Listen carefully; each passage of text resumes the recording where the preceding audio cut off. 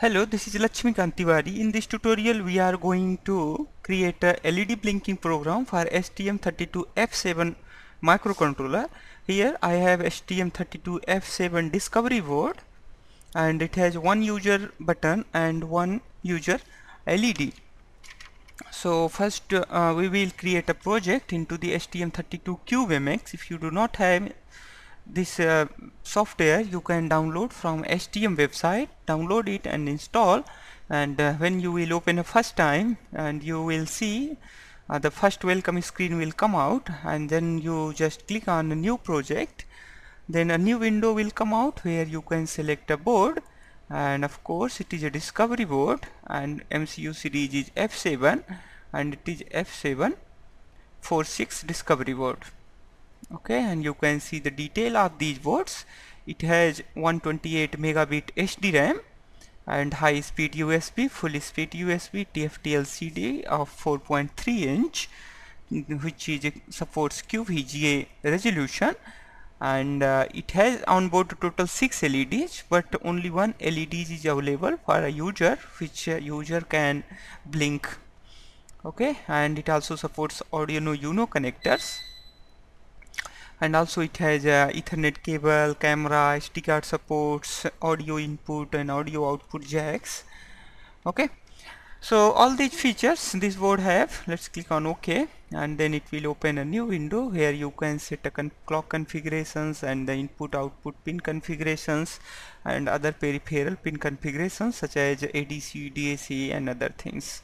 By default, number of pins has been already assigned for some function, but we do not need all these functions, so we can clear all these pins from here, clear all these pin outs. Okay, and for the RCC, we can set here the high clock speed with the crystal and ceramic resonator, and then into the system you can set a debug mode, a serial wire debugging mode. Okay, and after that only we need to find the GPIO pins which is connected with the LED, and in this microcontroller, that's mean on this board, F7 board, the PI1 is connected with the LED, so we need to search PI1.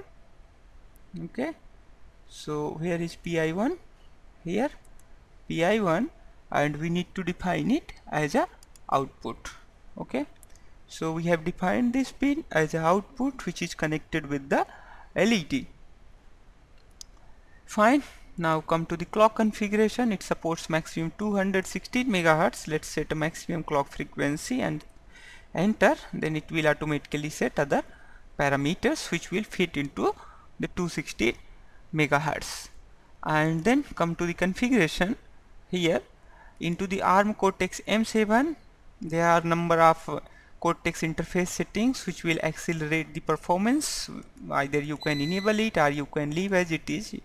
Okay, for LED blinking it won't affect your program, and then click on OK. We do not using GPIO, and for the NVIC we can set RCC global interrupts and click on OK, and we have already set, you can see here.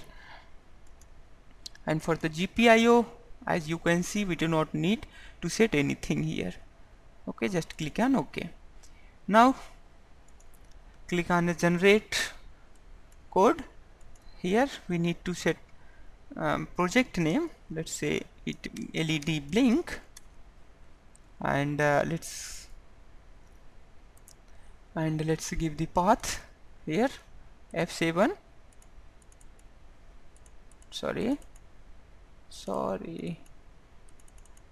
okay, the LED blink into the folder F7, and minimum heap size is 1 KB and minimum stack size is 512 byte, but we do not need to set a heap anything for LED blinking. Okay, we do not need heap for LED blinking, and but we need stack, some stack we need, because of that in LED function also some function will be called internally, and the temporary variable will be stored into the stack. That's why we need a stack, but we are not allocating any memory into the runtime, so we do not need heap here. Just open your project. Okay, Sorry, I have just missed something here. Come to the setting. Yes, we need to set it ARMMDK version 5. Okay, and into the code generator, copy only the necessary library files and then click on OK and then regenerate your project. Now it will generate your project for a Keil Microvision. Now open your project into Keil Microvision, and when will you expand it, you can see here there are 3 files, Hall MSP and interrupt, and the main files only we need to change this main files. And we can add our extra code here into while one, and the function which are available to use here, you can click on function and then into the gpio.c. you can see these functions are available for GPIO. We can use these functions, so we need this GPIO toggle. Okay, what we can write here, Hall GPIO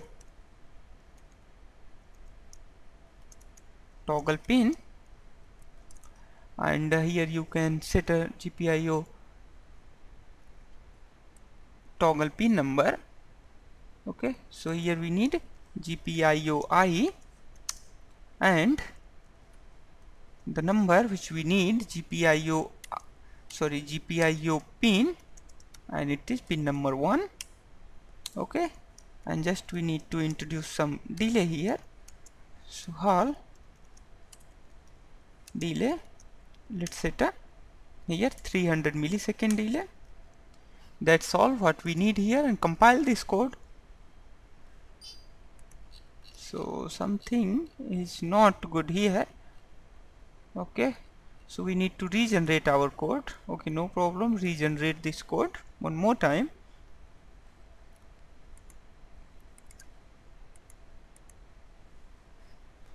Now compile this code.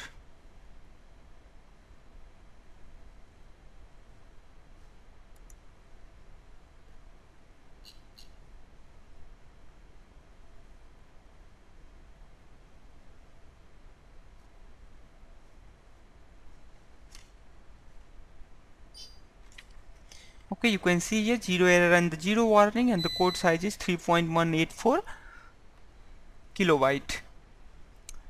Okay, load it into the microcontroller which is connected with my computer.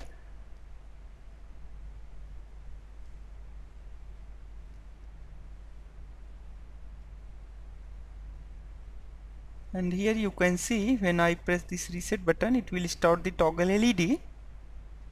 Okay,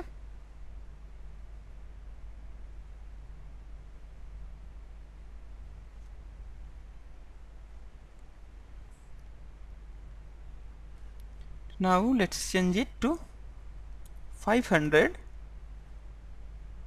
millisecond. Compile your code, and then after this load your code into microcontroller. After that you can see your LED will blink little bit slow.